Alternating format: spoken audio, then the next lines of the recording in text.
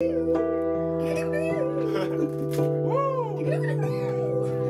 band Surprise Me is at a Friday night rehearsal at a recording studio built by John Jorquia, the band's lead singer. The band is playing tonight at local State Street bar Whiskey Richards. The 6-member group combines classical instruments with modern electro-pop. The group met during City College's Music 120 class taught by Dom Camardella.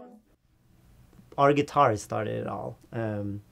He saw me from one of the Music Now show, and he saw me perform Bruno Mars' song, and he told me one day, because we ended up being in the same class, and it was Valentine's Day, and he makes his own music as well, so his name is Julian Hall, and he gave me a CD of his work, and there's a little note next to it, and then a candy for Valentine's Day saying, "Hey buddy, I've heard you sing before, and I really would like to make music with you.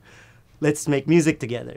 The group has been performing in Santa Barbara for the last 2 years at local bars and the Music Now showcase at City College.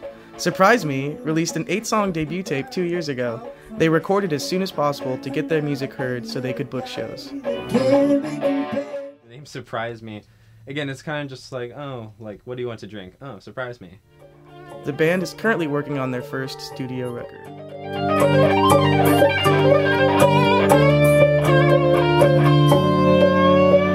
Don't know what I was thinking, but love after drinking sounds good. Surprise Me is a really exciting kind of rock, electronic dance music sound, really upbeat. Jovet's a dynamic stage performer.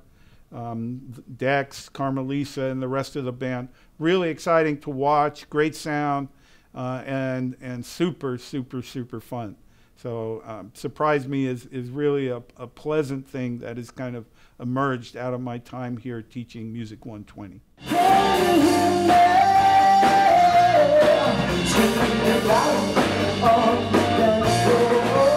I'd say the second CD is more like a combination of every individual in the band's genre that they are from, and we combined the genre together and we find our identity in a way.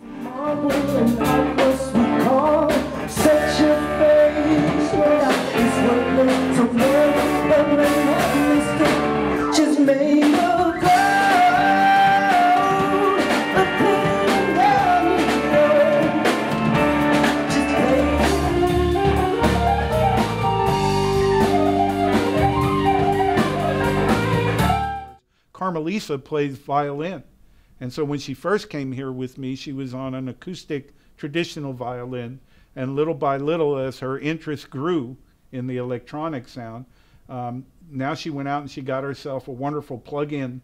It's like a clear plexiglass kind of violin. It's really fun. And